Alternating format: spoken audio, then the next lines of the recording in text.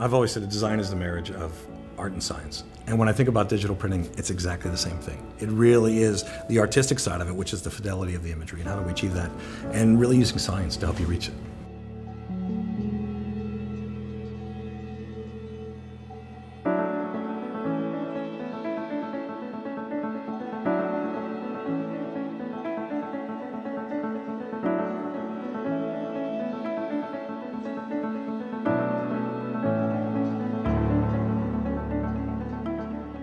Well, we were asked to create a digital swatch book for International Paper, which is the first time they're showing all their digital papers together. And then on top of that too, we also had to create something that would engage the designers, but then also be used as a resource tool for printers.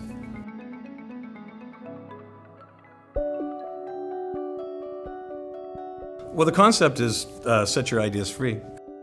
Anything you can dream of, we can make, and you can visualize, and you can print.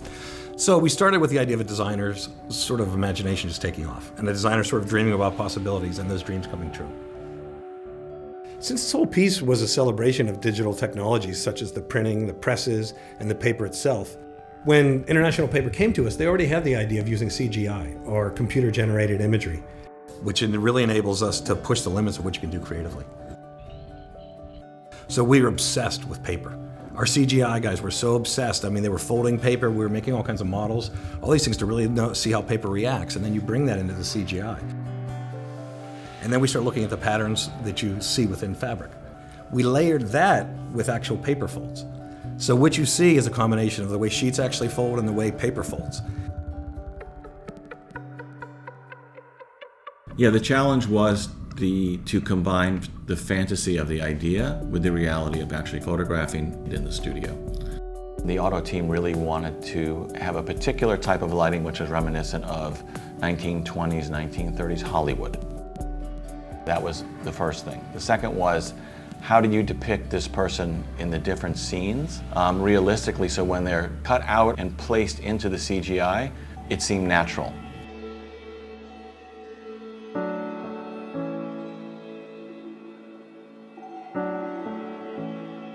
You know, there are many concerns when you go from an image that's dark, saturated with all these beautiful colors, and then you have these light, beautiful skin tones. There's definitely concerns that it's going to reproduce as, you know, we all see it on the screen.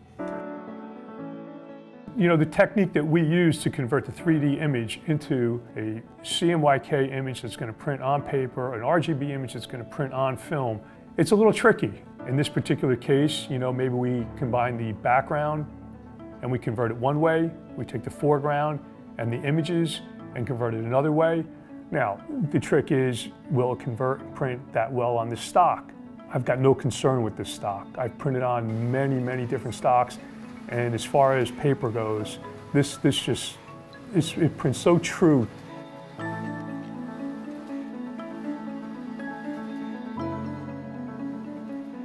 But in looking at this project, it's a difficult project because they're very heavy coverage, crossovers from page to page. I mean, you have to make sure everything's balanced, and it has to print consistently. Not only does the paper have to have a consistent finish, the press has to print consistently as well. But I didn't have concerns just because I'm very confident in the technology. Yeah, digital papers have evolved with the presses, really.